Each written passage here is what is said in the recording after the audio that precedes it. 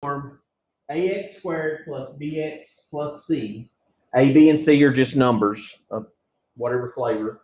And if we're going to solve that thing, we need it equal to 0. If it's in standard form, if it's got the ax squared, the bx, and a c, we need it equal to 0 to be able to solve it. What that does is it opens up a lot of options as far as the ways of solving it. The first option is going to be by factoring. So we're going to start working on solving by factoring. So this just bridges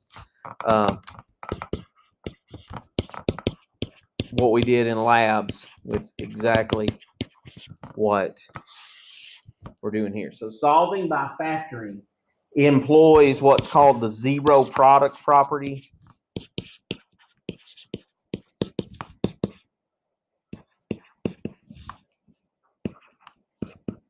And the zero product property, what it says, and this is just kind of maybe help you understand why we're doing what we're doing.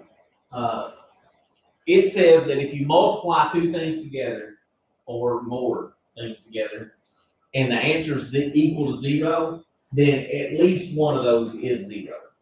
Okay, so what we're going to be doing is looking at quadratics, and if they're already in factored form, like the ones that we worked with in labs, for example, one that might be factored is x plus 7 and x minus 5. If it's equal to 0, that's two separate things that are multiplied together. X plus 7 times x minus 5. That's two things multiplied together. If that's equal to 0, then at least one of these is 0. We're going to take, well, what if both of them are? Because what's 0 times 0? Still 0, right? So it could be both of them that are 0. They both have a variable in them. So we don't know which one of them it is. So we're going to assume that it's both of them. So what we're going to do is set each factor equal to 0. So this one was already factored for us.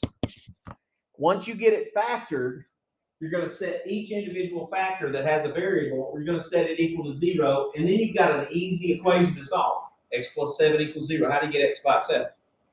Minus 7. Minus 7. X equals negative 7. On the other one, you add 5. X equals 5. You've got two answers. Anytime you've got a quadratic equation, quadratic means it's got x squared in the problem. That's the biggest power of x. Then you're going to have two answers.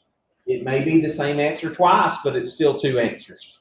This one is two different answers. You got a negative 7 and a positive 5. That's two answers to this problem. That's what you're going to find when you're solving quadratics, no matter what method we use. So let's look at one that maybe isn't factored for us yet. So x squared plus 7x plus 12 is equal to 0. So this one is more like what we wrote up at the top of our notes. It's in standard form. We got ax squared plus bx plus c, and then it's equal to 0. So we have a standard form quadratic that's ready for us to do some factoring to solve it. So we're using the method of factoring at this time. We're going to learn some other methods. But factoring, that's the x thing. So pretend this equals 0 is not even here. And let's factor it like we did on the last. What goes up top? 12. What goes in the bottom of the x? Multiply to be 12, add to be 7. 3 and 4. Can I use the shortcut on the factoring for this one? Yeah. Why? There's nothing in front of the x squared, so that allows me to go straight to my factors, x plus 3, x plus 4. So having, knowing when you can use that shortcut is going to be helpful, because now factoring is not the end of the game. There's more to do after that. So if we got that shortcut available, then let's use it, because we got to do some other work. Okay. So now we've got it looking like example A. What do we do with the x plus 3 and the x plus 4? Set them equal to 0. So x plus 3 equals 0. X plus 4 equals 0. Solve them. Subtract 3. X equals negative 3. That's one answer. Subtract 4. X equals negative 4. That's the other answer. Okay. So using our factoring, we can set it up to where we can set them equal to 0. That's using the 0 product property and get there. Let's look at this one. 6x squared plus 7x is equal to 3. What's wrong with this one compared to example B? It's equal to 3. We need it to be equal to what? 0. So what we need to do is move that 3 over there with the other stuff so it looks like standard form and it gets equal to 0. How do we move that 3? Subtract 3. Goes away. So there's the 0. And then we go into descending order here. So 6x squared plus 7x minus 3. Then I go into my factoring steps. So the first thing I look for is the GCF. And the reason I think of that is because I got a number in front of x squared. I'm hoping that there might be a GCF so I can get rid of that. 6, 7, and 3. The 7 messes everything up, right? So it doesn't work. So we got to go to our x method for that. So what goes on the top of the x for this one? Negative 18 on the bottom, 7. So we need things that multiply to be negative 18 and add to be 7. 9 and a negative 2. 9 times negative 2 is negative 18. 9 plus negative 2 is positive 7. Can I use the shortcut on this one? No. So I got to do it the long way, which is not that hard. It just takes a little more time.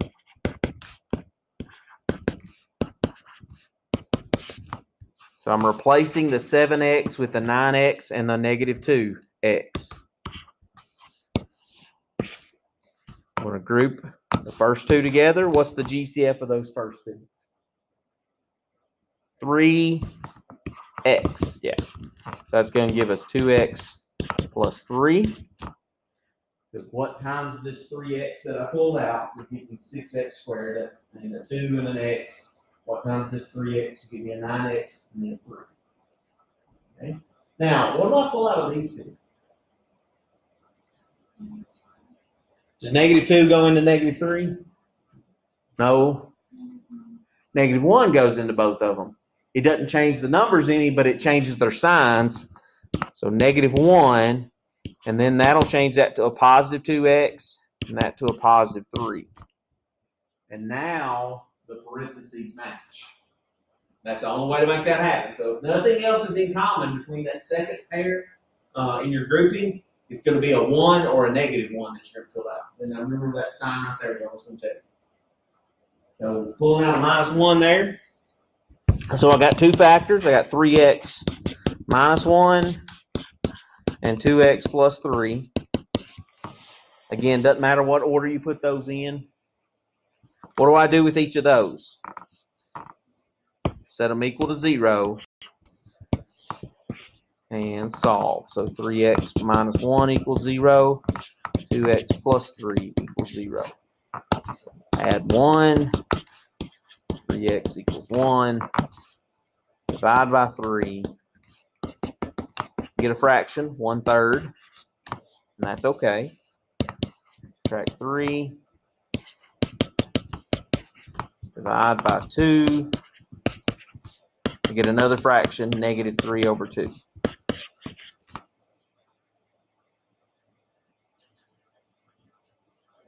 Taking my quadratic and I'm using factoring to solve that. So it's the same factoring that we used in labs tonight. It's nothing different. Exactly the same thing. Now what I want to show you is kind of a connection to this and the graphs. Okay? So if I go back, let's just go all the way back to example A. And I'm going to pull out my graphing calculator. And I want to show you guys the connection that happens here. So example A, the problem was x plus 7 times x minus 5. So I'm going to put in parentheses x plus 7 and then another set of parentheses x minus 5. Sure I got that. Yeah, that's the right equation. All right. Then I'm going to hit graph with my calculator. Just hit graph. Look where that graph that's crossing the x-axis. 1, 2, 3, 4, 5. What was one of our answers? 5. -1, -2, -3, -4, -5, -6, -7. The other answer was -7, right? The connection is when we solve these things and get it equal to 0, we're finding where that thing crosses the x-axis. So if you're stuck on one, you're not sure what to do, graph it. See where it crosses the x-axis. That'll give you a great idea of where to start. Okay? Look at example B. Example B, you've got x squared plus 7x plus 12 equal to 0. So it's already equal to 0. So I'm just going to graph it. X squared plus 7x plus 12. We'll hit graph. Look where it's hitting the x-axis at. -3, -4. What were the answers we found on example B? -3, -4.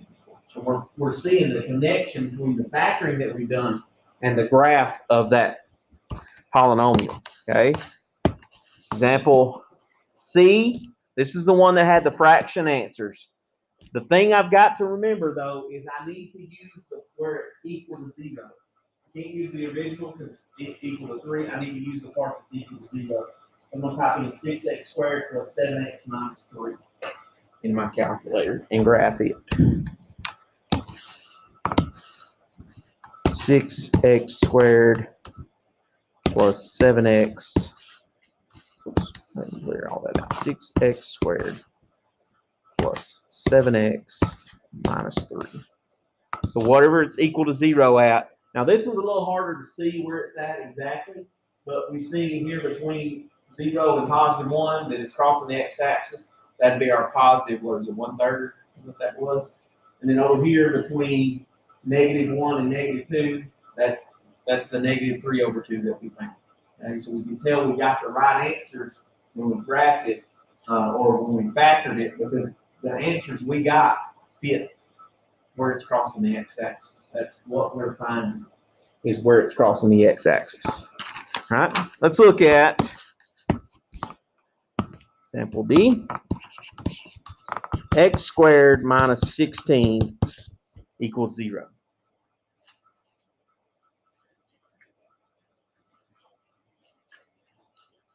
It's equal to 0 already, so that's a good thing.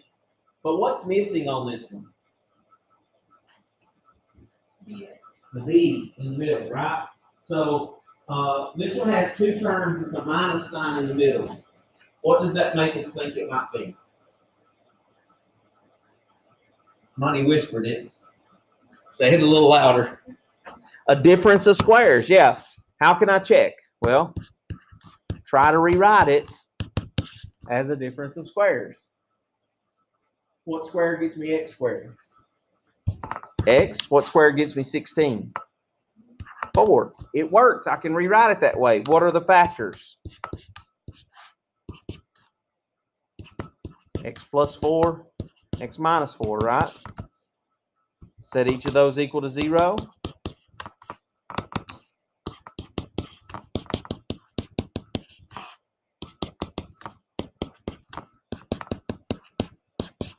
Positive 4, negative 4. If I graph that with my calculator, x squared minus 16. The original one where it was equal to 0, look where it's crossing the x-axis, positive 4 and negative 4. When we have real solutions, which is what we're having right now because we're using factoring, then we'll see where it's crossing the x-axis should match the numbers we're finding when we factor. Should always match that. Okay. Now, this is where we're going to kind of depart away from factoring a little bit and try to learn some new methods for solving these things. And this one, let's talk about solving by square roots. And this problem, if it had been written x squared is equal to 16, and it wasn't x squared minus 16 equals 0, it's the same problem. But the difference is, instead of having it equal to 0, how do you undo a square? take the square root. So if I took the square root of the left side, it would just get me plain old x, right? Which is what I'm looking for. That's what I'm trying to find, is just what does x equal? So if I take the square root of the left side, I got to take the square root of the right side. The difference is I need two answers. So what two numbers could I square and get 16? 4. 4 times 4 is 16. What else?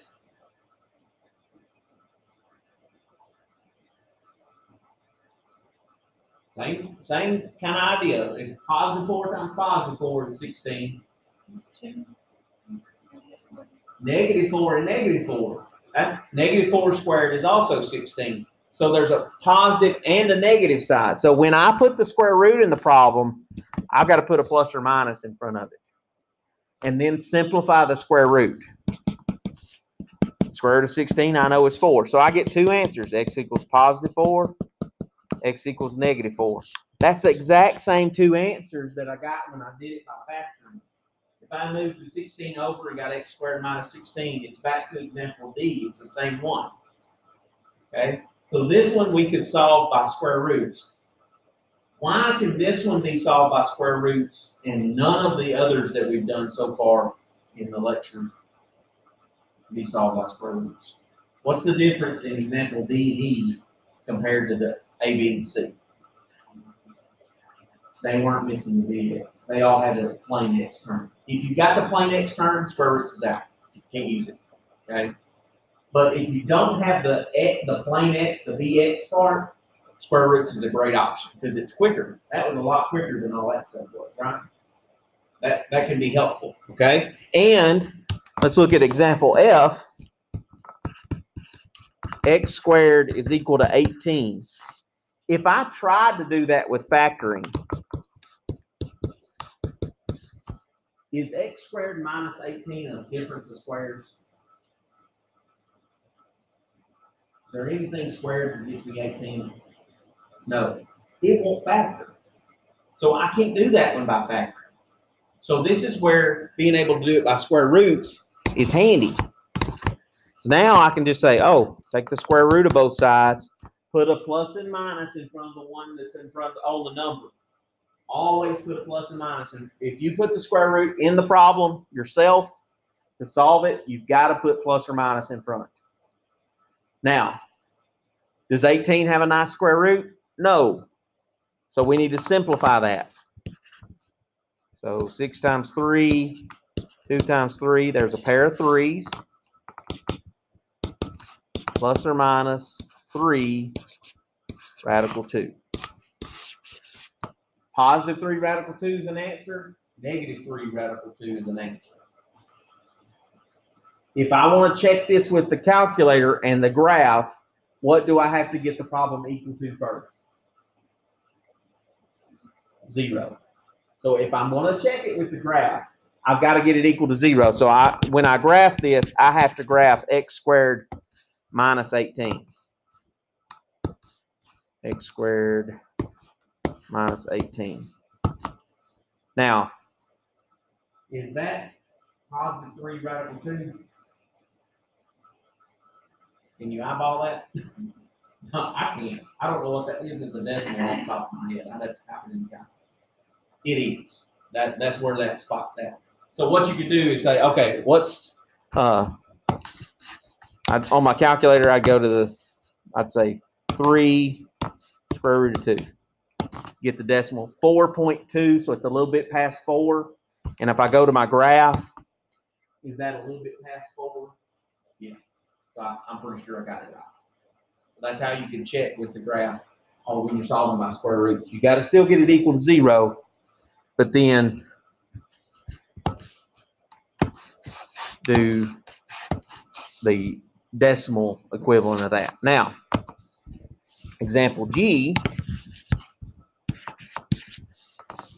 8x squared is equal to 56. Uh-oh, more numbers.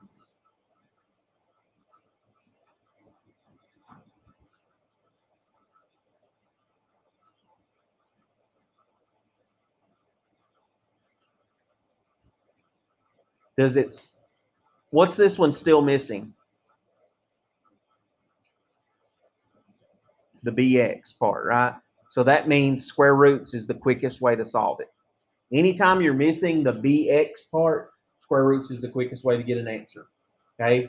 And if I'm going to take the square root of both sides, what has to be by itself?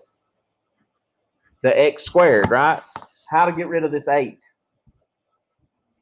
If I divide by 8, it'll get rid of it and leave me x squared is equal to 7. Now what? Take the square root. Once you get x squared by itself, take the square root of both sides. Plus or minus on the number side. Will the square root of 7 simplify any? Plus or minus square root of 7. Square root of 7 would be somewhere between 2 and 3. So if I graphed x squared minus 7 on the calculator, I'd see this thing crossing the x-axis at 2 point something and negative 2 point something out of that. All right. Look at example H. X squared plus 4 is equal to 0.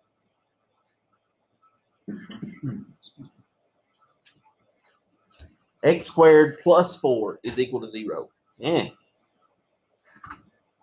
If it was x squared minus 4, we'd have a difference in squares, right? Be x plus 2 and x minus 2. But it's not. It's x squared plus 4. So we know it doesn't factor because it's not a difference of squares. But what's it missing? The bx. So I could solve this by what? Square roots. But what do I need to get by itself? X. So subtract the 4. X squared is equal to negative 4. And now, x squared is by itself. Take the square root of both sides. But I'm taking the square root of a negative. Uh-oh. What's the square root of negative 4? 2i. So I get two complex solutions here. Here's the part where checking with the graph starts to drift away. Because if I graph x squared plus 4, that's what was equal to 0 at the beginning. Where's that crossing the x-axis at? It's not crossing the x-axis at all, right? So we can't check this one with the graph because it's got complex solutions. It doesn't cross the x-axis. It's got answers, but they don't show up on the graph. That's what happens when we have complex ones. If you got real solutions that don't have the I involved, then yeah, you can check them with the graph. But if you've got an I involved, the graph's really not going to help you check your answers with that. Look at example I. Negative 3x squared minus 4 is equal to 20. Well, that one's got a little bit more stuff going on. But what's it still missing? The bx. So the quickest way to get an answer is to use what? Square roots. So to use square roots, what do I need to get by itself? X squared. How do I do that with this problem? Add 4 to both sides. Good job. So negative 3x squared is equal to 24. Now what? Divide by negative 3. Oh, man. Negative 3 goes into 24 negative 8 times. Now what do I do? Yeah, I can just take the square root. It's got the x squared by itself. Got to do plus or minus on the number side. And then I need to simplify the square root of negative 8. So 8 is 4 times 2. 2 and 2. There's a pair of 2's. So plus or minus 2. And what else comes out?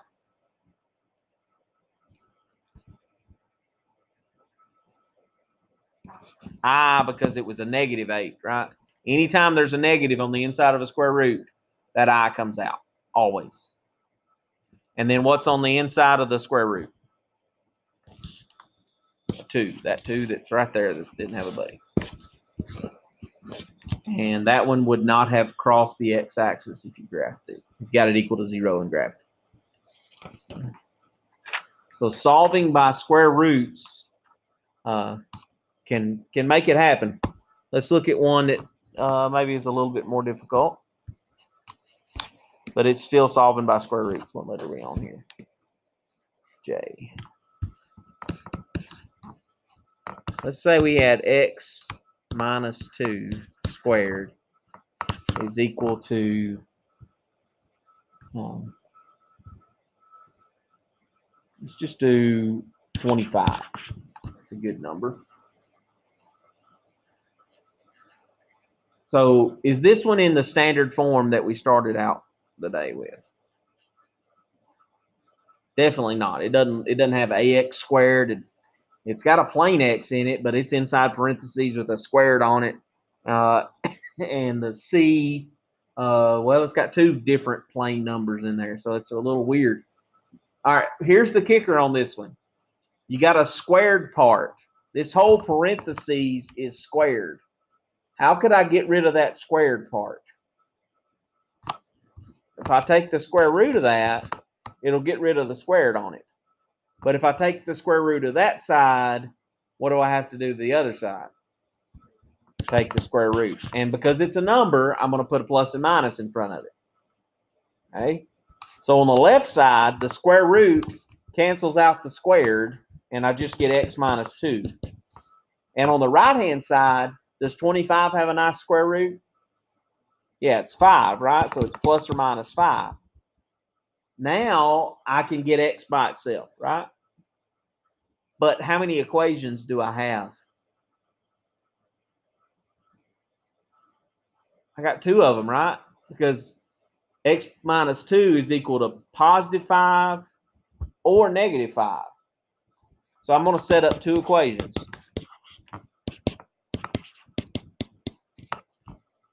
One of them is equal to positive 5. One is equal to negative 5. You just get x by itself on those. X equals 7. Negative 3. Boom.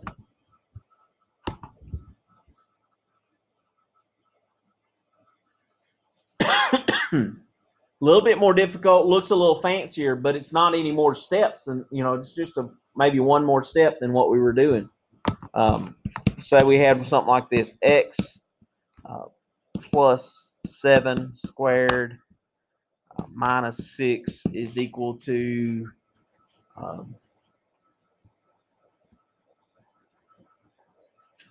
just do 18.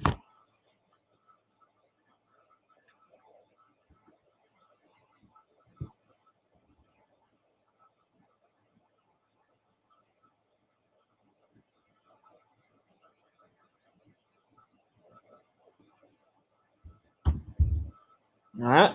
So if we're going to try to do that one like we did example J, what do I need to do first?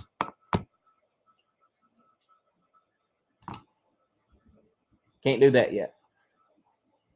I need to get the 6 out of the way, right? Because I need the squared part to be isolated before I take square roots. So I need to get the like terms together. So I'm going to move that 6 first so that I get like terms together. And now it looks a lot more like example J did at the beginning. Now I've got something squared on one side and then a plain number on the other side. So now I can take the square roots of those. Plus or minus on the number side. So there's x plus 7. And then I need to simplify the square root of 24. 6 and 4, 2 and 2, 3 and 2. So there's a pair of 2's. Plus or minus 2 radical 6. And is 2 radical 6 and the 7, are they like terms? They're both normal numbers. No, the 2 radical 6 You can't really add it to the 7 without converting to a decimal or something like that. So instead of setting it up as x plus 7 equals positive 2 radical 6 and x plus 7 equals negative 2 radical 6, that just takes a lot of time and space. What I'm going to do is just get x by itself and write it in one statement. So I'm going to subtract 7 from both sides, because that's the math that it would take to solve this, to get x by itself, right? Is to subtract 7. That gets x by itself, and then I'm going to have negative 7 plus or minus 2 radical 6. That represents both answers. Negative 7 plus 2 radical 6 would be one answer. Negative 7 minus 2 radical 6 would be the other answer. The reason we split it apart on the example J is because we had a regular number over there. We had a 5, a plus or minus 5. Those are regular numbers, and we can put those together. Okay? So if it's regular numbers, you can put them together. If it's a something with a square root or something with an I, then you're going to do it like this. So let's do another one of those. L. Let's say we had something like negative 2x minus 4 squared plus 7 is equal to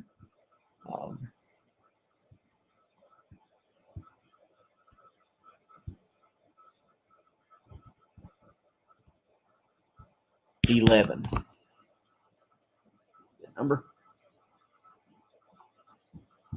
So this one's got even more stuff going on, but again, the idea is if you're going to solve by square roots, you've got to have something squared. It's got to be the focal point of this. And I see that this thing, that right there is major red flag for me. It says there's something big squared in this thing. Do something different. Don't factor. Think square roots. Okay. So what do we do first to get that part that I had highlighted, to get that by itself? Yeah, I'm going to minus the 7 because it's not attached to that at all. So negative 2 parentheses x minus 4 squared is equal to 4. And now what? Can't distribute because of the squared that's on there. That squared order of operations, technically that squared would have to be worked out first before I would distribute. Distributing is not going to, would definitely not be helpful in this. There's a quicker way to get rid of that negative 2, and that's just to divide by negative 2 and get rid of it, so that you don't it's a lot easier to divide one thing by negative 2 than it would be to multiply all of that stuff by the negative 2. So that's a quicker way to get rid of it. And also the other way, you would have to multiply out x minus 4 times x minus 4, simplify that, then multiply by negative 2, and then try to fix it. And it doesn't work out well. So here we get x minus 4 squared is equal to negative 2. Now the squared thing is by itself. This big ugly squared thing is by itself now. So I can take the square root of both sides and get rid of the squared so that it's just x minus 4. But what does the square root of negative 2 simplify to be?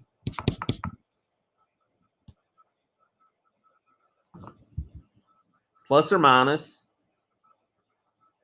and then what comes out?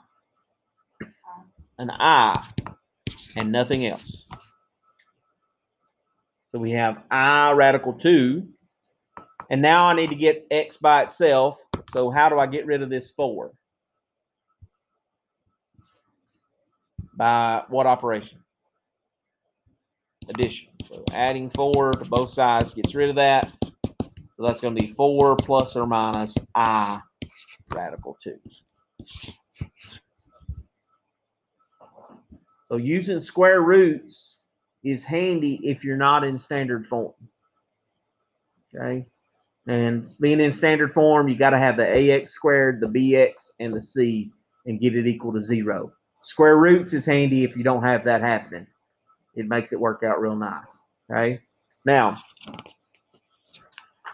the next method is for standard form, but what if it won't factor? What if it's standard form and won't factor? So this is where we need this thing called the quadratic formula. So first section, guys, I'll go ahead and warn you. The first section has a lot of stuff in it, but we're going to use all of these things in the next two sections to solve equations and inequalities with.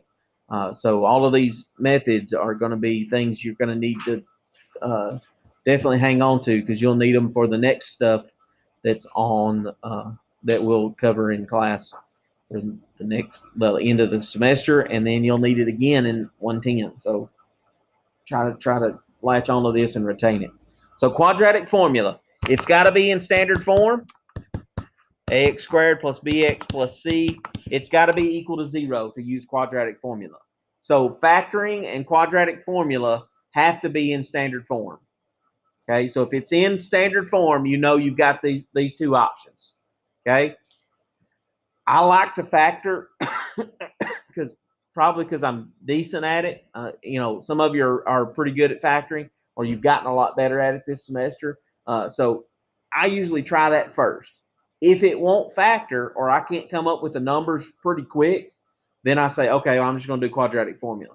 Quadratic formula is this right here. X equals negative b plus or minus the square root of b squared minus 4ac, and then that entire thing divided by 2 times a.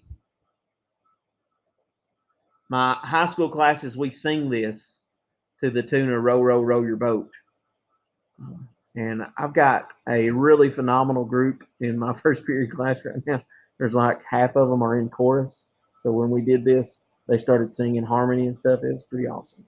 But I won't make you guys sing unless you want to. But it helps them memorize it, because I got a lot of people that are not really good at memorizing. I'm not very good at memorizing things. But if you put something to a tune, it makes it easier to remember. So if you want to do that, you can put it to the tune of your favorite, Post Malone song or something like that. If those have a tune. I don't know if they have a tune or not. Y'all like Post Malone. Anyway, he's an interesting character. So all of those are just numbers in there. This part right here is a very important piece. That b squared minus 4ac. That b squared minus 4ac is called the discriminant.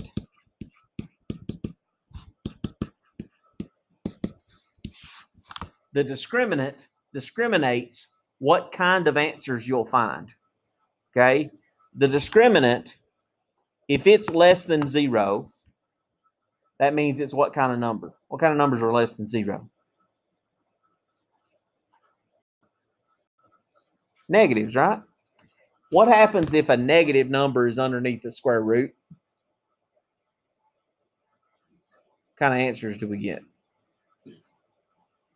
Stuff that has what in it? An I, right? The complex things, okay? So if the discriminant is less than 0, then we're going to have complex solutions. If the discriminant, b squared minus 4ac, is equal to 0, we're going to have one repeating solution. This is complex solutions. If b squared minus 4ac is greater than 0, means it's positive, we're going to have real solutions. So that's something that you need to know about the discriminant. There are questions that always show up on the final exam that say, what's the discriminant of this quadratic? And they'll ask for that number. What's b squared minus 4ac? And then there's usually another question that'll ask, what does the value of the discriminant tell you about the solutions to this problem? It doesn't ask you to find the solutions. It just says, what's the value of the discriminant tell you about it? this is what it means. If it's a negative, they're going to have complex solutions. If it's equal to 0, you're going to have one repeating solution. It's going to be the same answer twice. And then if it's greater than 0, it's a positive number, you're going to have real solutions. So the discriminant, it's important to know those things, okay? So the b squared minus 4ac, underneath the part that's underneath the square root, decides what kind of answers you have, okay? And then you just finish out the quadratic formula, and it's going to help us find what the answers are. Here's the great thing about quadratic formula. It always works. Always. If you do it correctly, it will get you the answers every time. Even if the problem will factor. Even if the problem could be solved by square roots. It'll work. Quadratic formula is the claw hammer of the toolbox. You use a claw hammer to do a lot of things. It can open things up. It can close things up. It can stick things together with nails. It does a lot of things. Quadratic formula does a lot of things for quadratic equations, okay? It works no matter what, as long as you can do it correctly, okay? So it is probably the best method for solving. So if you stink at factoring, and you still need to try to get better at it, because you're going to have it as we proceed further in the course. But the quadratic formula can really, really save you on solving quadratics, and you're going to need to be able to do that as we go further on in the course as well. So, being good at quadratic formula is kind of a big deal. So, make sure you really latch on to all of the things we're talking about here. All right, so let's look at an example, and we're going to try to solve it using quadratic formula. So, I don't know what letter we're on here. M.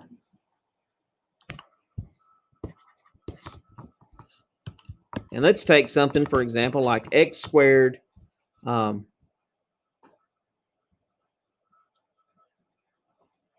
7x plus 12 is equal to 0.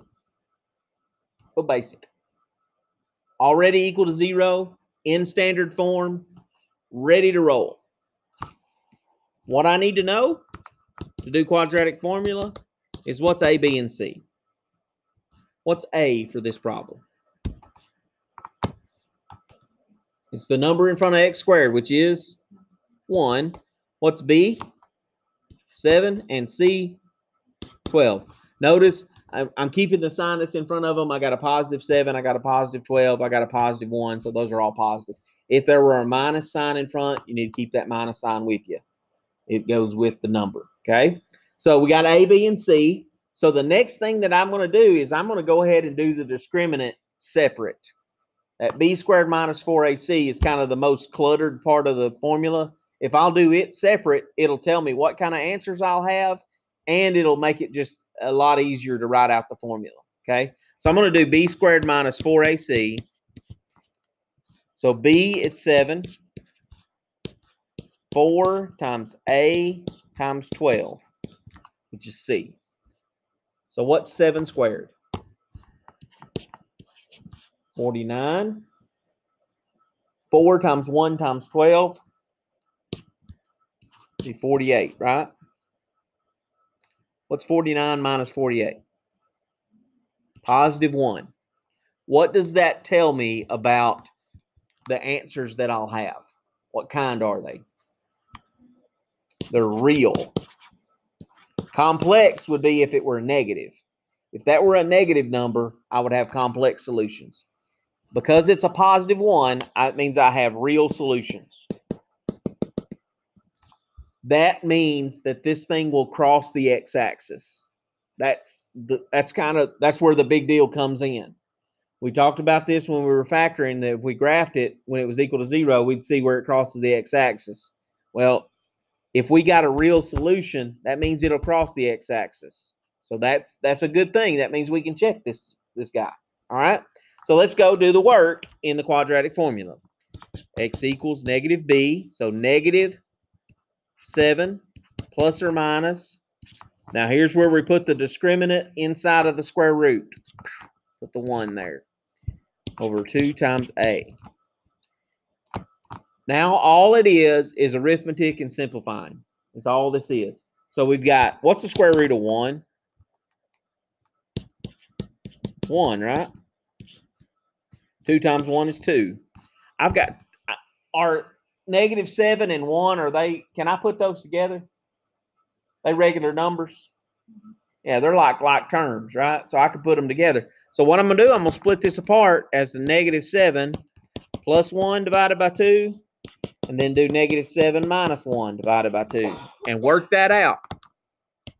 -7 plus 1 would be -6. Divided by 2 is -3. There's one of my answers. -7 minus 1 would be -8. Divided by 2, -4.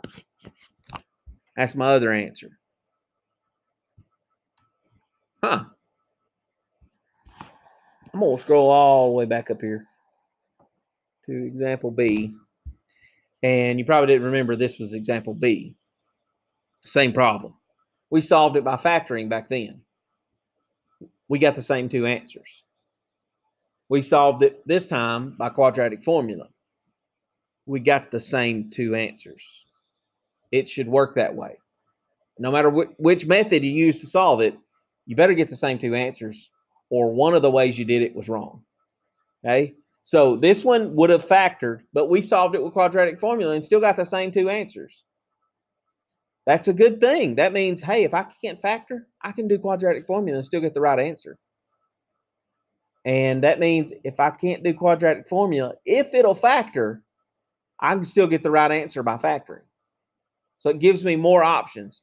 And sometimes that confuses math students, that they have too many roads that they can take and they get confused. It's kind of like driving around. There's no roundabouts here in Parsons, is there? Where's the closest one? Jackson? Yeah, there's one in over there. And there's one in Corinth, Mississippi has a roundabout, and Jackson, Tennessee now has a roundabout if you go to downtown. The Court Square. Yes, Court Squares are always confusing too because there's too many ways to go around and make turns. Sometimes that confuses folks when you have a lot of different ways you can do something and get to the same place. But it's a good thing because that means you can get there different ways and still get the right answer. That means if you're not sure about the way you did it the first time, try one of the other methods. If you get the same answers, then yeah, you did it right the first time. Okay, not very likely that you'll make the same mistakes and arrive at the same place. Also, what do you know about the graph of this thing?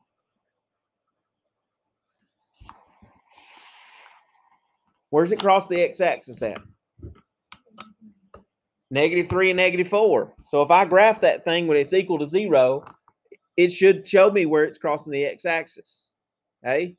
Now, you can use that as a shortcut when you're solving some of these things for the quizzes, but understand you're going to need to be able to factor and need to be able to do quadratic formula as well as we proceed through the course. So don't just only rely on that, especially when you get to the ones that have a complex solution. They don't cross the x-axis, so you won't be able to check those that way. So let's look at another one and try to use quadratic formula with it. X squared minus 4x plus 6 is equal to 4. That's a good one. A lot of 4s in there. What's wrong with this one? Not equal to 0. So what do we need to do? Take the 4 and get rid of it so that it's get 0 over there. So I want 0 on that side over there. So I get x squared minus 4x plus 2 is equal to 0. Now I've got it set up to either do factoring or quadratic formula. And I told you that I'm a factoring person because I'm pretty good at it, and it's quicker if it works. If I try to do the x on this thing, is there anything that multiplies to be 2 and adds to be -4? The best I could do would be -2 times -1, and that adds to be -3. But there are no other options, right, to add to be a negative. So it won't factor. So I don't have that option here. It looks like one that would factor, but it doesn't. So the only option I have is quadratic formula. Okay, so I'm going to do the discriminant. So I need to know what A, B, and C are. So A is 1, B is what? -4, and C is 2. So B squared minus 4AC. That's the part I'm doing right now. So that'd be -4 squared minus 4 times 1 times 2. It is important, if you're going to do this with the graphing calculator, if you're going to type that in, put the -4 in parentheses. If you do not, you will miss every one of them that has a negative B value. C is 2. Parentheses 2. So type it in just like that. Hit enter. Our discriminant is 8. What does that tell us about our solutions? Real solutions.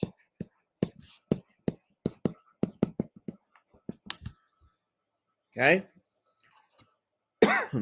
Now, set up your quadratic formula. X equals -b plus or minus radical b squared minus 4ac divided by c.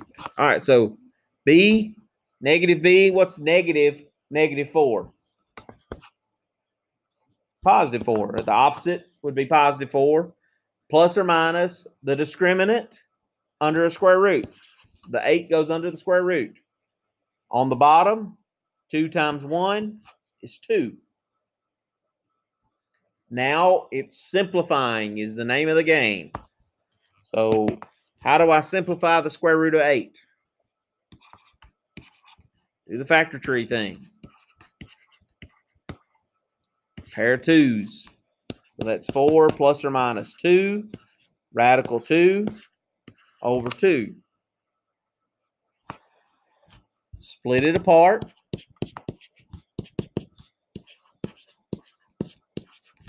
And simplify each fraction. 4 divided by 2, 2. This 2 and that 2 cancel each other out.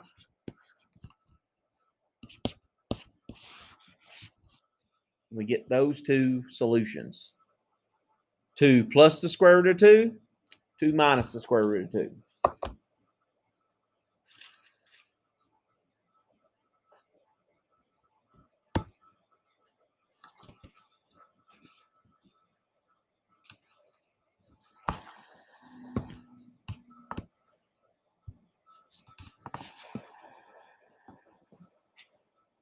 Example O.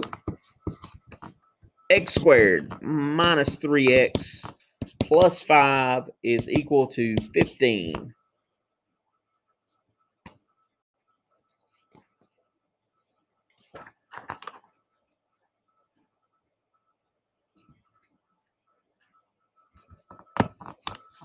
What we got to do first? Get it equal to 0. How do we do that? Subtract 15. X squared minus 3x minus 10 is equal to 0.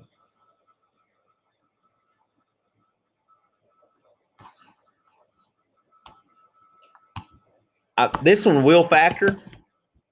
Should be x minus 5 and x plus 2 if you wanted to factor it. But I'm going to do a quadratic formula just to get us to practice. Okay. So A, B, C. What's that? 1, B, -3, and C, -10. All right. So let's do the discriminant. So -3 squared minus 4 times A times C. So I'm going to go in parentheses, -3, close parentheses squared, minus 4 times A times C. Hey, it's 49.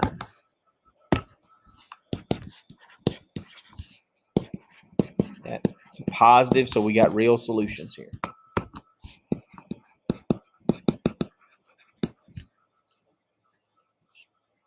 That means it will cross the x-axis. That's what that means. All right. Set up your quadratic formula. X equals negative b plus or minus 4.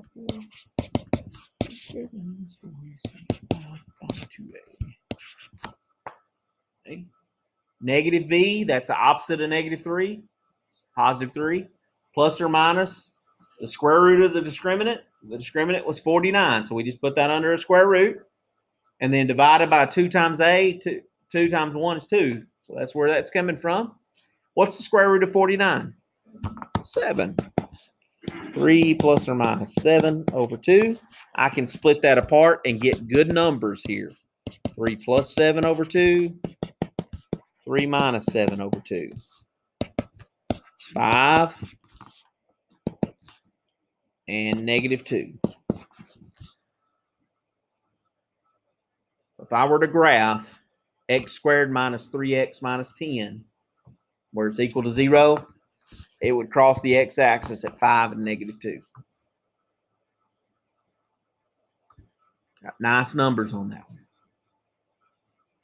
Good to know. So anytime you're going to get nice numbers, or at least rational numbers, anytime the discriminant's a square number, where it has a nice square root, 49, 25, 36, 121, that sort of thing. You'll get nice answers when that's happening. Okay. Let's do one more, and then we'll go to the applications and the inequalities, and then we'll get the graphs, which we've already kind of got part of already. So, all right. 2x squared plus 3x plus 3 is equal to 4x minus 1.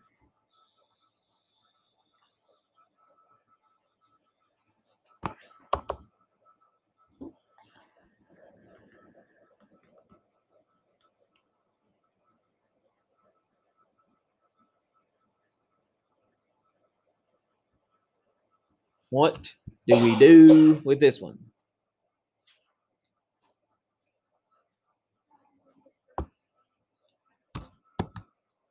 Yeah, subtract the 4x and add the 1. Good job. That gets it equal to what? 0, which is important for this problem. Anytime it's a quadratic and it's got the plain x in it, we want to get it equal to 0. If it doesn't have the plain x in it, go to square roots. That's the best way to solve it. Okay. A, B, and C. 2, -1, and 4. -1 squared minus 4 times 2 times 4. It's going to be my discriminant. So it's going to be 1 minus 32, which is -31. What does that tell us about our solutions? Complex.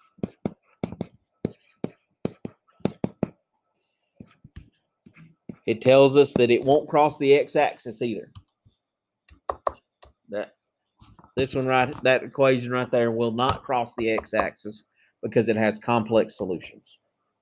What that tells us to. All right, so we're just going to set up our quadratic formula same way. X equals -b plus or minus 5.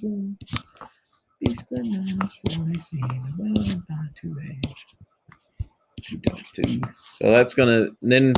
So I'm putting the -31 underneath the square root.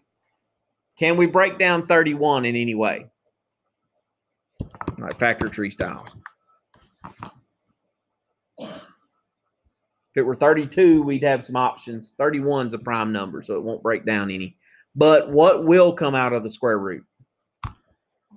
An I. So we have 1 plus or minus I, square root of 31, over 4. I'm going to split that apart and make it 1/4 plus or minus radical 31 over 4 with the I beside it like that, because that's how you're going to see it most often.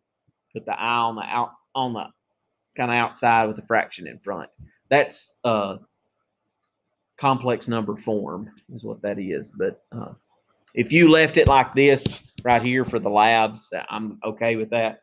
But you're likely to see it more like the bottom box on quizzes and test stuff. Okay, so it really is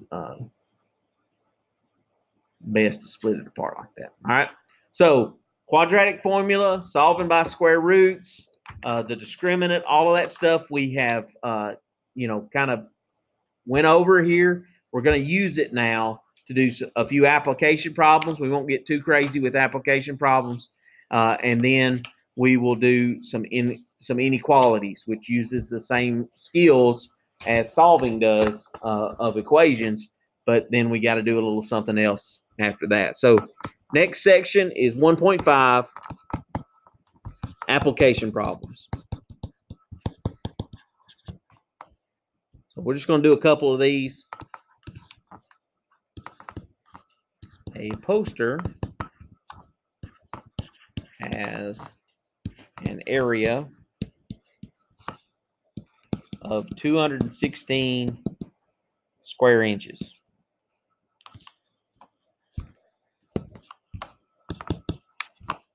The width is 6 less than the length.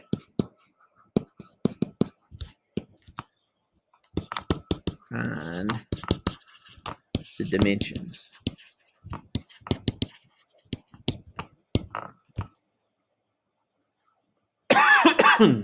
Okay, find the dimensions. All right, so how do you find area of, when you buy a poster board, what shape is it? Rectangle. Most of the time, if I go to the dollar store or to Walmart to buy a poster board, it is rectangle in shape. So if we're dealing with a rectangle, how do you find the area of a rectangle? Length times width. Okay, so we've got some stuff here. We know that the area is how much? All right, so we're going to replace the A with 216 because we know that area, right? What else do we know? The length is 6, the width is 6 less than the length. So we don't know the length, so we're going to leave that L in there. But we know the width is 6 less than that.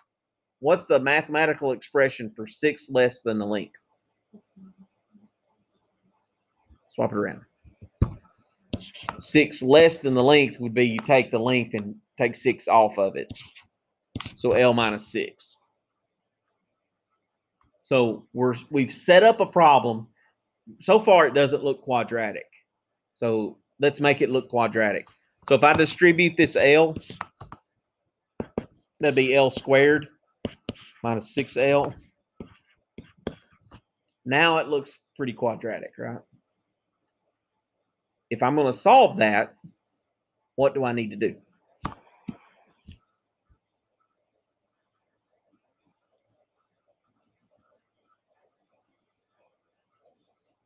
Make it equal 0, yeah, because if I get it to equal 0, it'll be in that standard form, and that'll open up all of the ways of solving quadratic that for standard form, which is factoring or quadratic formula, right? So I'm going to subtract 216 from both sides.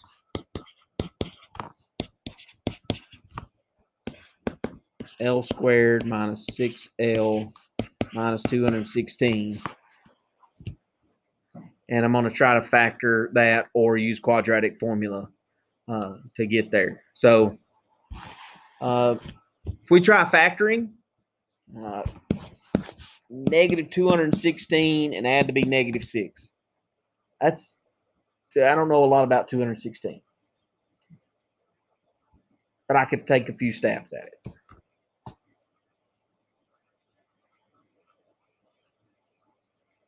Four goes into it.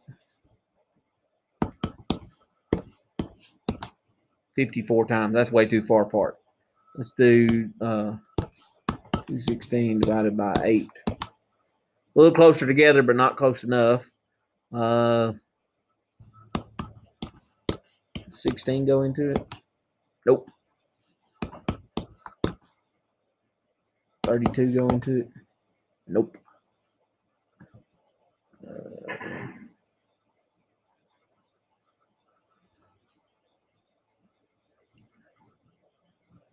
216 is divisible by 9. 9 and 24, still not close enough together. About 18. If 9 goes into it, maybe 18 goes into it. How did I know 9 went into it? Y'all know that rule? Without just, it's not because I'm super smart, because I'm not. The trick to knowing whether a number is divisible by 3 or 9 is to add up the digits. 2 plus 1 plus 6 is 9. That means that number is divisible by 9 or 3. Okay? And if it's an even number and it's divisible by 3, it's also divisible by 6. This one, 18 and 12, ends up being the right ones. So let's go here. 18 negative and 12 positive. And I can use my shortcut. That's one of the reasons that I wanted to try factoring, because I could use the shortcut to factor. And that'd be L minus 18 and L plus 12. And then I set each of those equal to 0.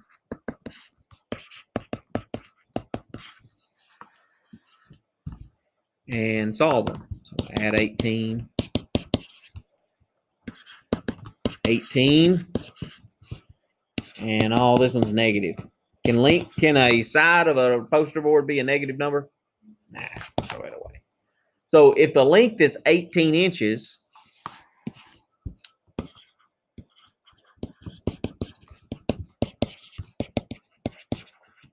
what's the width? 6 less than that, right? Because that's what the problem told me, that the width would be 6 less than the length. So that 18 minus 6 would be, that's the 12, but it's positive this time. So there are my dimensions.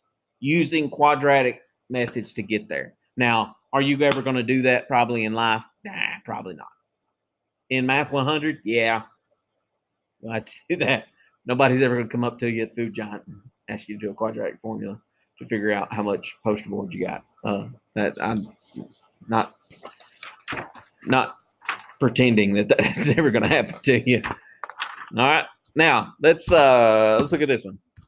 Consecutive integers problem, and these are fairly common when you go to applications of quadratics. So consecutive integers. So we're going to find 2 consecutive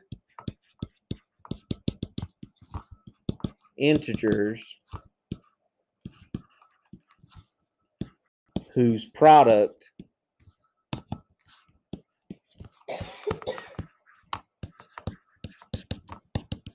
is 110. What does consecutive integers mean? Give me an example of 2 consecutive integers that don't necessarily have to have a product of 110, but just an example of consecutive integers. Yeah, 4 and 5 are 2 consecutive integers. 5 and 6 are consecutive integers. 6 and 7 would be 2 consecutive integers. One right after another. Technically, -3 and -2 are consecutive integers. Since we're talking about integers, it could be negative numbers as well out of that. So 2 consecutive integers whose product is 110. What's product in math? Multiplication. So we don't know what the 2 numbers are. So let's call the first one x. If the first one's x, what's the next one?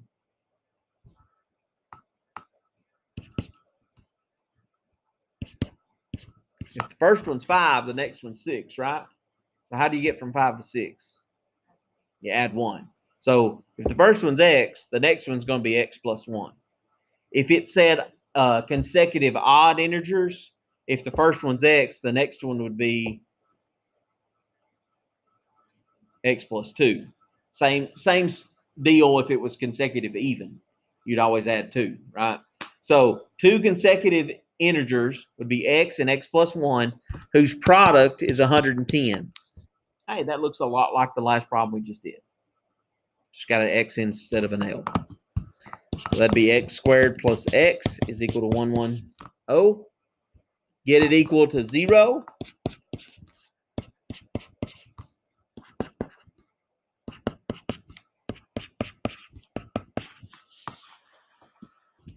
So we need to multiply to be 110 or negative 110 and add to be 1.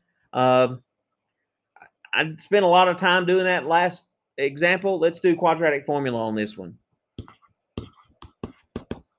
See if it goes a little faster. So 1, 1, negative 110. So 1 squared minus 4 times 1 times negative 110. So 1 squared minus 4 times 1 times negative 110. Positive 441. That's good. That means I got real solutions. So that means I'm going to get an answer to this. So if I set up my quadratic formula, negative 1 plus or minus the square root of 441 over 2. I'm going to just check to see if 441 happens to be a square number. I got lucky. It is. Okay. So anytime you do a discriminant and it's an unfamiliar number, check it. See if it's got a square root, a nice square root. They'll, a lot of times it might, but even if it doesn't, at least you know, hey, I tried that. Now I need to try something else. Okay. So try to look for those ways of getting there. So that is 21. So we have negative 1 plus or minus 21 over 2. So I'm going to work that out. Negative 1 plus 21 over 2. And negative 1 minus 21 over 2. So that is going to be positive 10. This is going to be negative 11. Huh. Can both of those work?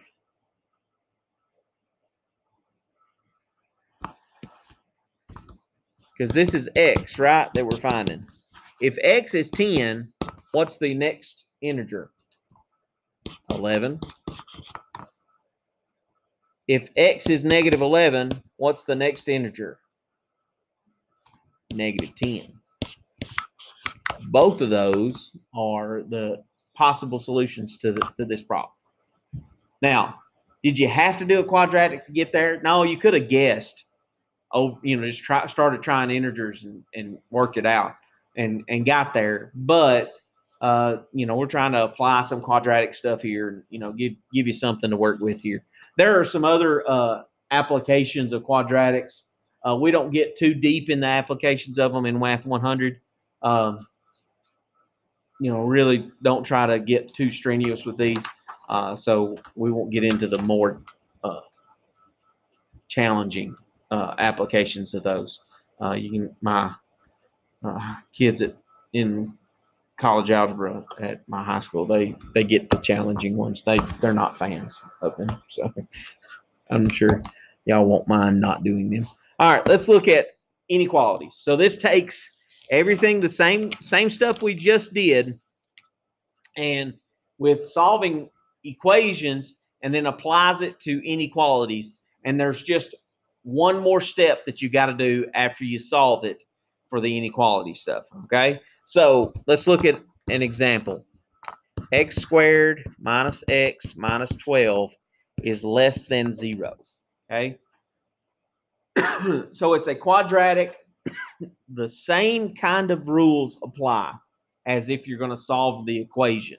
You want to get 0 on one side and work it out like it was an equation. Solve the equation that goes with it. Okay, get what x would be. This one, I think would be a good candidate for factoring. So multiply to be negative 12, add to be negative 1. Since the numbers are not real big, I'm probably not going to have to guess a whole lot at this to try. what numbers multiply to be negative 12 and add to be negative 1?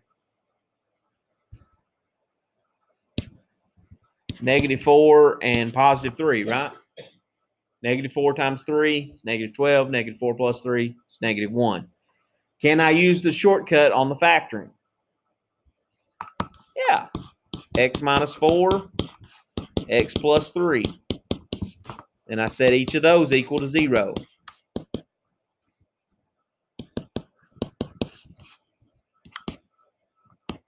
X equals 4, x equals negative 3. Those are the two solutions to the equation if it were equal to 0. Now, here's where we've got to do a little bit of extra work because it's an inequality. Because it's an inequality, you have to set up these intervals on a number line. And it's really not, it sounds like it's a lot of work, but it's really not. It's pretty quick and easy. So what you want to do is you set up a number line, and then you're going to put these two solutions that you found on the number line. So we got negative 3 and then positive 4. Just going to put those. We're not going to put any other numbers up there. No. Now, because it doesn't have an equal to mark, it's just less than, those are going to be open circles on there. So open circles means negative 3 and positive 4 are not solutions to the inequality because it doesn't have equal to. We found where it was equal to 0. This one doesn't have that. If it had an equal to mark, you'd fill in those dots. If the inequality had an equal to, fill in the dots. Okay? Now, there are 3 areas we need to check. We need to check numbers that are here, numbers that are here, and numbers that are here. We just need to check 1 in each area. Okay? So we need to check a number that's less than negative 3. Give me a number that's less than negative 4. Negative 4. That's the easiest one to check, right? So I'm going to check negative 4 in the inequality. Okay? So I'm going to use my calculator to help me. I'm going to say negative 4 squared minus negative 4 minus 12. I'm just plugging that in. I got 8. Is 8 less than 0? No, 8 is not less than 0. So this area is false. That means it's not a solution. Okay? The answers that are less than negative 3 are not answers. They don't work. Now I need to check the area in between negative 3 and positive 4. What would be a really easy number that's between negative 3 and positive 4 to plug in? Zeros between those. 1 would also be easy. I think 0 would be even easier because I could just plug a 0 in here and a 0 in here, and those go away, and I get negative 12 is less than 0. Is negative 12 less than 0? Yes. So this area is true. I've still got to check this other area because it's possible that this area is true and this area is true. So I need to check a number that's bigger than 4. So what is a number that's bigger than 4? 5. So I'm going to check. I checked 0 here. I'm going to check 5 here. And I'm going to work that out. So parentheses 5 squared minus parentheses 5 minus 12.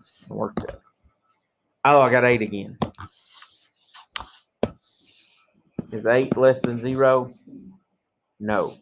Okay, so this was negative 12 is less than 0. So this is false. So the answer, the solution set, is what it's called, is the interval from negative 3 to 4. And it's parentheses on those because those are open circles.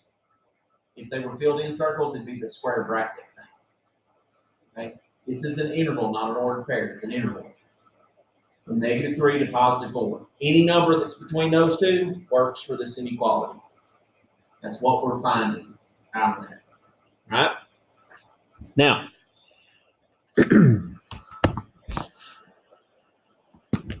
let's try another. 2x squared plus 5x is greater than or equal to 12.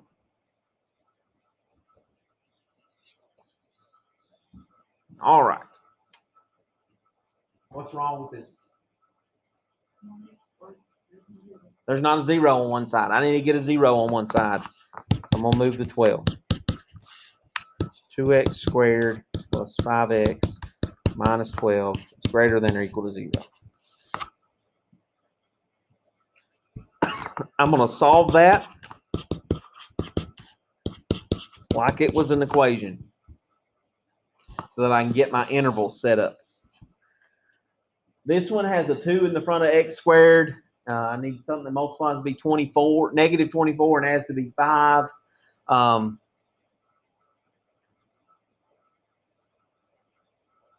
then I'll have to do grouping and all that. So I'm just going to go to do quadratic formula. A is 2, B is 5, and C is negative 12. So 5 squared minus 4 times 2 times negative 12. That's going to be my discriminant. So I'm going to work that out. 5 squared 4 times 2 times negative 12. My discriminant is 121. So that's nice. So when I go to solve that, x equals negative b plus or minus the square root of 121 over 2 times 2. Negative 5 plus or minus 11 over 4, which will work. Those are nice, going to be nice numbers. So negative 5 plus 11 over 4, negative 5 minus 11 over 4. So it'd be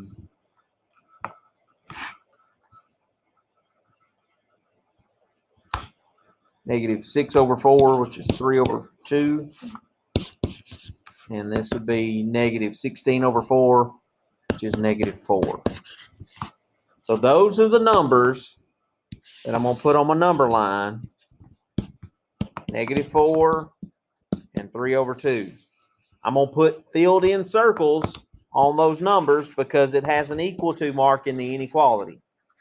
So that when I write my answers, I'm going to have some brackets on. Okay? Because those negative 4 and that 3 over 2 are equal to part of the inequality. All right. Now I need to check numbers in each area. So I need a number that's less than negative 4, a number that's between negative 4 and 3 over 2, and the number that's bigger than 3 over 2. So I'm just going to pick numbers that do that. So negative 5, I'll pick 0 again, and then 2, and work those out. So I'm going to say negative 5, I'm going to store it as x. Negative 5, store x. And then I'm going to type in 2x squared plus 5x minus 12. It gets me 13. So my question is 13 greater than 0? Yes. So this area is true. And now here's the beauty of doing the store thing. Now, if I'll do 0 store as x, then go back up here and grab that, just hit enter. Now it's going to say, okay, I'm going to work that out with a 0 in the place of x. And I get negative 12. Is negative 12 greater than or equal to 0? No. So this area is false. And then I'm going to do 2 store as x. Go up here and grab that. Enter. Get 6. 6 greater than 0? Yes. So this one has 2 regions that are true, and 1 that is false. So my solution set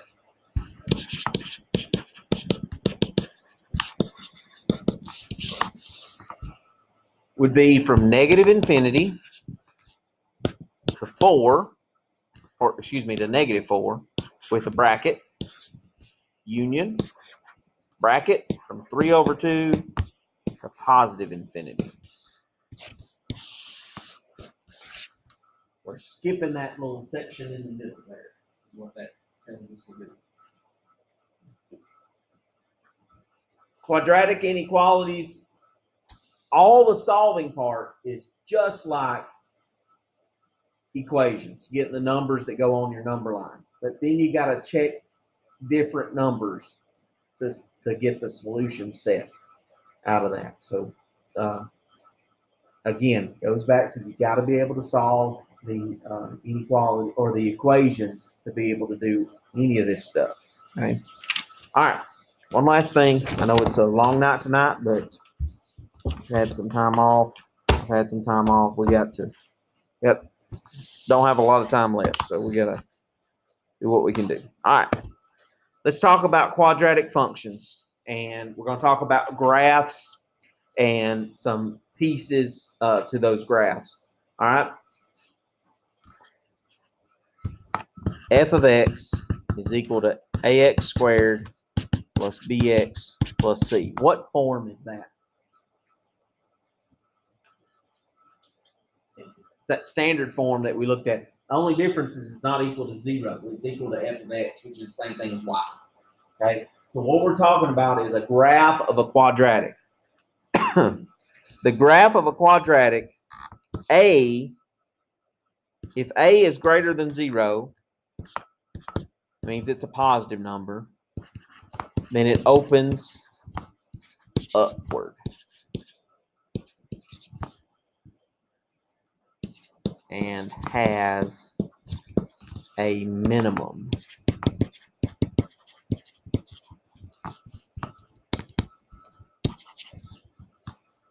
If a is less than 0, it's negative. It opens downward.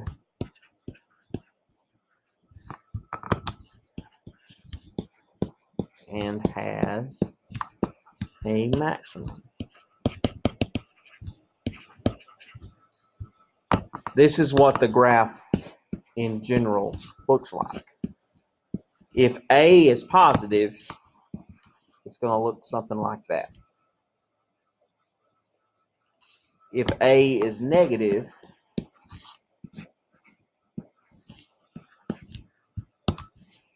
it'll look something like that. Maybe skinnier, maybe taller, maybe moved around some, but that's the general shape. Okay? It's a U-shaped thing called a parabola is the shape of the graph. And what sign A is decides which way this thing opens and whether it has a minimum or a maximum. So if A is positive, it's going to open upward. You score a touchdown. Positive points. Up. You have a minimum value. And that minimum value is right there at that spot. If A is negative, it's going to open downwards. You're going to have a maximum value. It's right there at that spot.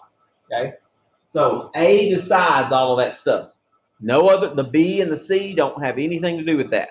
Just the A decides that. Okay? Now,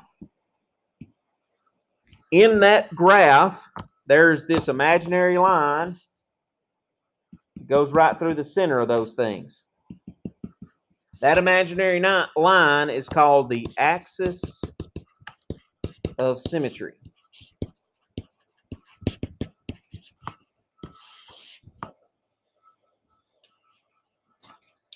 The axis of symmetry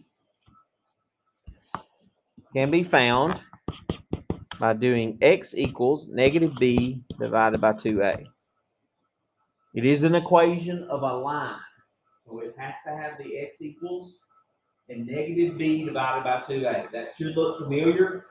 It is part of the quadratic formula that is involved with. Okay, x equals negative b divided by 2a. The minimum or maximum value is at the vertex. The vertex is an ordered pair.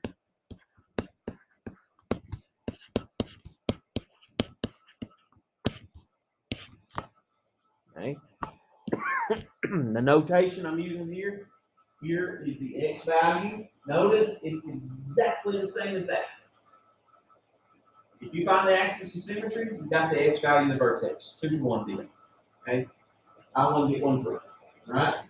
And then this, what does f of negative b over 2a, what does the f of part mean? It means y.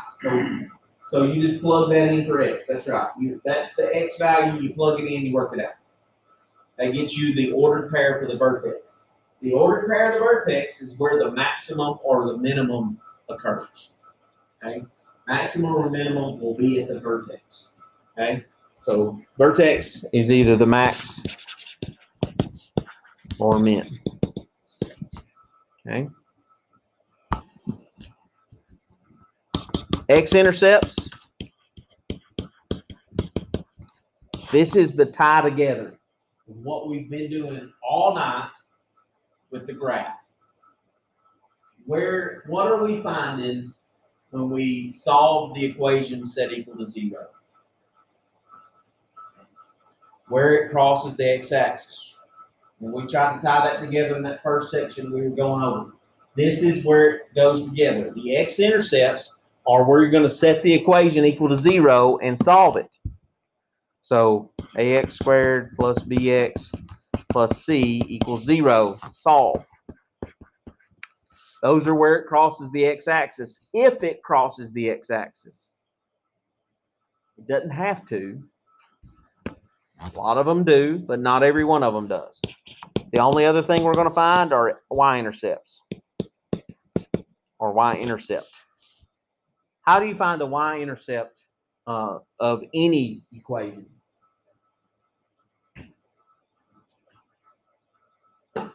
What do you plug in place of x to find the y-intercept?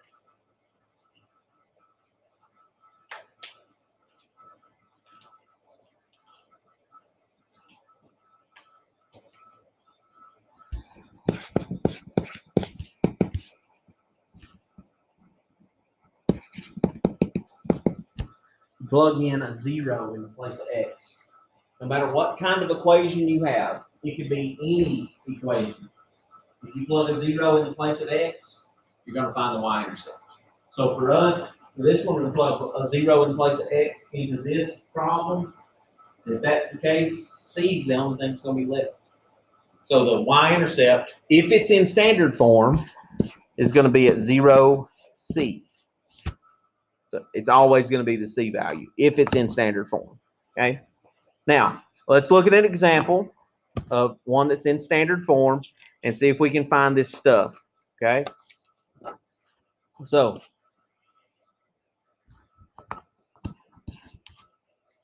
f of x is equal to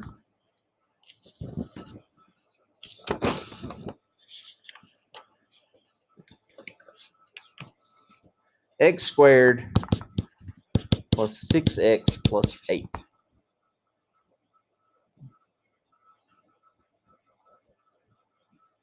We're going to find the axis of symmetry.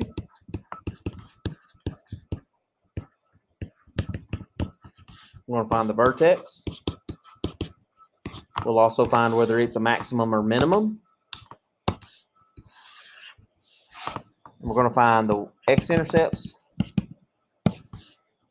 y-intercept, and then we're going to look at the graph. We're going to use the graphic calculator to help us look at the graph, okay, instead of drawing it out one table or one point at a time. Okay, so to find the axis of symmetry, it's always going to be the formula negative b divided by 2a. Okay, if it's in standard form, that's where it's going to be. So negative b would be negative 6. 2 times a would be 2 times 1. So that would be negative 3. So the axis of symmetry is x equals negative 3. That gives us the y or the x value of the vertex automatically. Negative 3, whatever the axis of symmetry is, the vertex will have the same number as the x value, always. Those always. When we do with vertex form in a minute, we'll get the vertex first, The vertex x value gets you the axis of symmetry automatically without any work. Okay? So you get a 2-for-1 deal there. How do we get the y value that goes with that x value?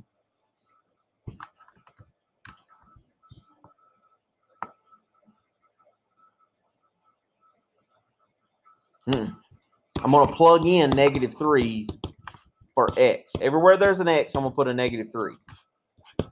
That's what I want to do to get the y value. Anytime you need to find a y value, you plug the x value in for x and work it out. So -3 squared would be 9 minus 18 plus 8. So that will be -1. So the y value of the vertex is -1. Is that a maximum or a minimum? What's A? +1, right? If A is positive, which way does this thing open? Upward or downward? Upward. A is positive, it opens up. So if it opens up, that means that this is going to be at the bottom of the little U. So that's going to be a minimum. Okay. Just takes a little practice. You'll get the hang of that. Now the part that we've been working on all evening, the x-intercepts. How do we find x-intercepts? Set the problem equal to what? 0. And solve that thing by either, it's in standard form, so what are my options?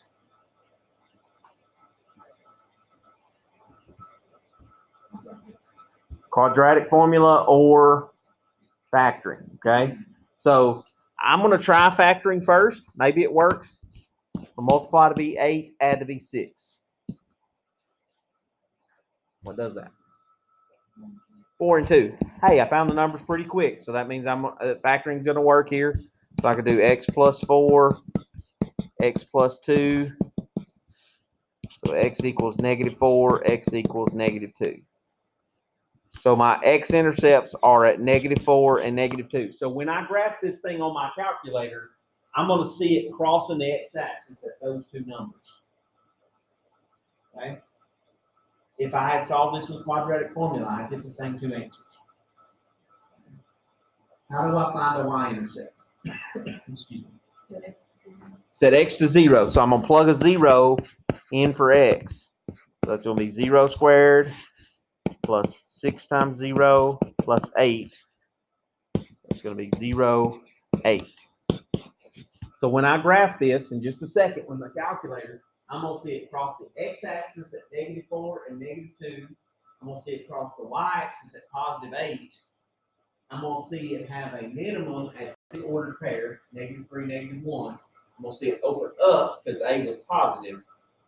And then the axis of symmetry is that imaginary line that if I folded the graph on that line, we would match up perfectly. That's what an axis of symmetry means.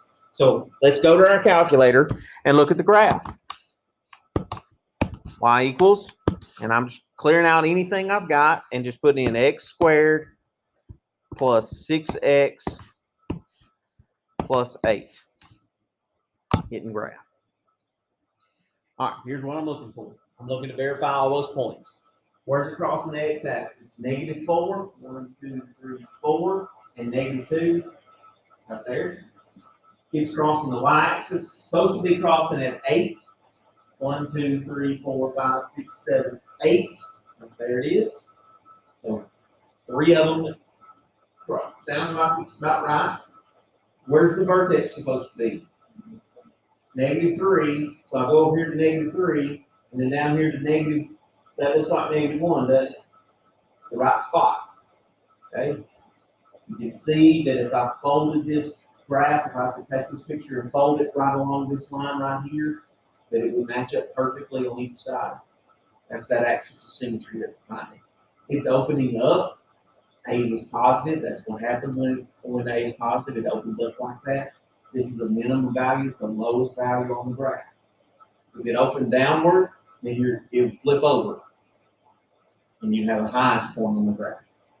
Everything's done the same way. So if it's in standard form, you're going to follow those steps to get all of those pieces. Okay? So let's look at one that's not in standard form. That's in what we call vertex form. Okay? And vertex form, the name implies that what would be the easiest thing to find? The vertex. So that's what we're going to find really easily from vertex form. So vertex form, f of x is equal to a parentheses x minus h squared plus k. This a that's right there is exactly the same as the a from standard form. It has all of the same powers. It decides whether this thing opens upward, opens downward. If it's positive, it's up. If it's negative, it's down. It does the exact same things. Okay? The vertex and the axis of symmetry. Remember, those are tied together.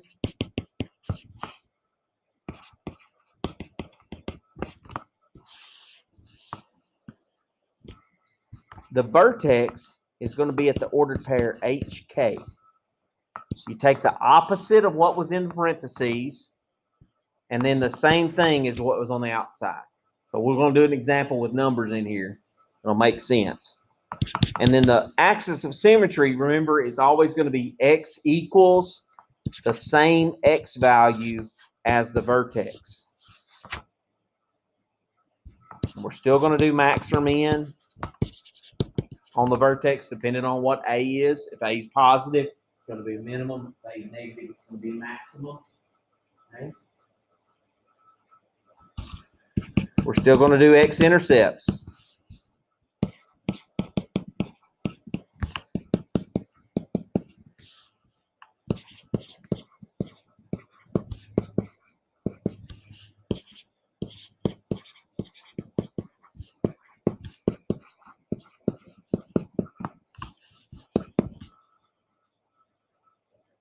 Solve it by square roots. We did some problems like this when we were working on solving by square roots on purpose. Okay, when we do an example, it should feel somewhat familiar. Hey, we've done problems like that already, so I can find the x-intercepts. Okay, the y-intercept. How do you find the y-intercept of any equation?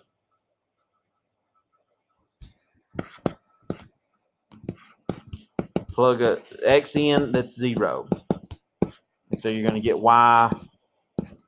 It's going to be some number. Well, it won't be c or k in this case. It's just going to be something different. Okay, so we got to work it out.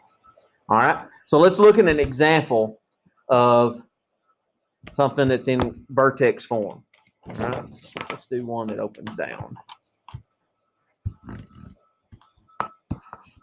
G of x is equal to -2 parentheses x plus 5 squared plus 8. All right, so we're dealing with a vertex form of that, and just to keep at the forefront what vertex form looks like, since it's fairly new to us. We haven't done a lot of work with vertex form in the past. Probably done more work with standard form. So that's what it looks like. So we're going to find those things. We're going to find the axis of symmetry. We'll find the vertex. And the good news is I don't have to do any work to find those things. I just got to know. I've got to have some knowledge. Okay? I don't have to be able to work out a math problem to do it. I just need to know what vertex form looks like. So the vertex is going to be HK. And you're always going to take the opposite of what's in here. So this is a +5. So when I go to use it for my vertex, I'll make it a -5. Okay? Always the opposite of the stuff in the parentheses. So -5, and then the same thing that's on the outside. So +8. So -5, +8. The axis of symmetry always matches the x value of the vertex. because it's in vertex form, we get the vertex by just pulling it out. We don't have to do a math problem to get it. It's just there, okay? Now, what's A for this problem?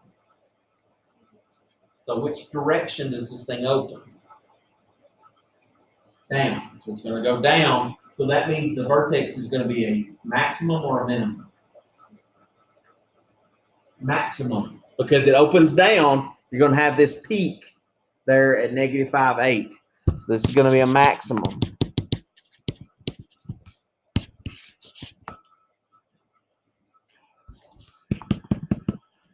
Now the hard part on every one of these is going to be the x-intercepts. It's the part that has the most work involved. Is finding x-intercepts. So this one, you've got negative 2 x plus 5 squared plus 8, and you're setting it equal to 0 to find the x-intercepts. No matter what form it's in, that's how you find x-intercepts. You set the problem equal to 0. Okay? I want to solve it by square roots. So what part of this do I need to get by itself? The x plus 5 squared. This is squared stuff. I need to get it by itself. So how do I do that? I'm going to have to move this negative 2, but before I do that, I need to get rid of this 8 because it's a like term with the 0 there, right? So I'm going to move that 8 by subtraction. Negative 2 parentheses x plus 5 squared is equal to negative 8. Then I'm going to divide by the negative 2 to get rid of it. Okay, so I'm removing everything that's not with that parentheses or not on the inside of that parenthesis. Okay? X plus 5 squared is equal to 4. That's a positive 4 now. Negative 8 divided by negative 2 is positive 4. Now the squared part by itself, I can take the square root of both sides to get rid of that squared.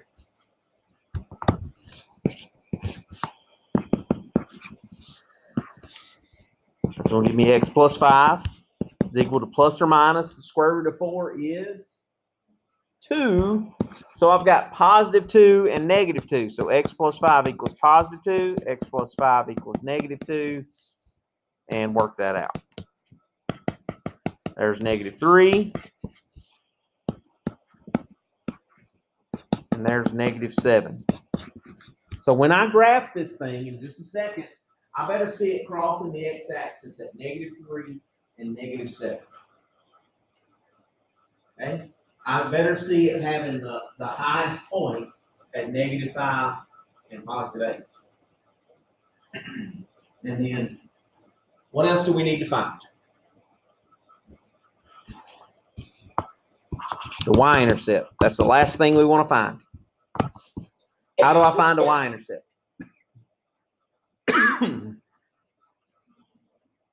Plug in what for x? 0.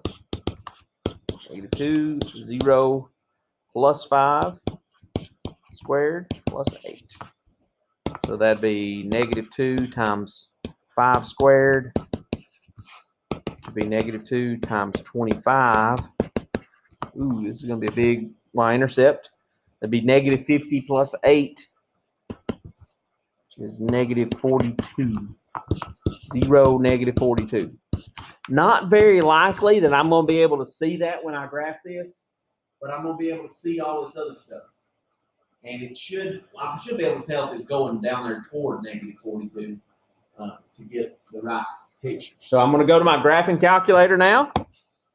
Y equals, and I'm typing in the problem. Negative 2 parentheses x plus 5 close parentheses squared plus 8. I'm hitting graph. Bam. Where's it crossing the x-axis at? Negative 3, negative 7. Same ones I found. Run in square roots. Good. Negative 5, positive 8. So negative 3, negative 4, negative 5, positive 8. 1, 2, 3, 4, 5, 6, 7, 8. That's the vertical shape. If I folded it right along that line, it'd match up. Does this look like eventually it'd get down here to like negative 42? Yeah, it really does look like it would, okay? So we can find all of those pieces. We know it's got a maximum because that's the highest point on the graph out of that. Here's a little tie together. Look at the vertex. Where's it at in relation to the x-intercepts? Above it if it's a maximum, below it if it's a minimum. Where's it at left or right of those? So our x-intercepts are here at -3 and +7. I mean -7, excuse me. The vertex is right here. Where's that at in relation to those x-intercepts? It's right in the middle. It's in between them, but it's exactly in the middle. It's at the midpoint of those two things. The x value is the midpoint of the intercepts, the x-intercepts. Not that you have to know that, but it is a nice thing to kind of tie it all together, that's what's happening every single time. If I know the x-intercepts, the vertex is halfway between them. If I know the vertex, I know the x-intercepts should be right, perfectly to each side of that, okay? So that stuff is the graphs. Be able to graph it with the graphing calculator. That's going to help you a lot. Understand that where it crosses the x-axis and the solutions when it's equal to 0 are the same things. Those sort of things are important. So for the first section that we did, which was what, 1-4.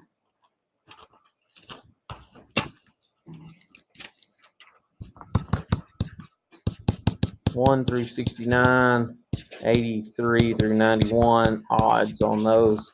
1, 5, I believe is right, which is the application.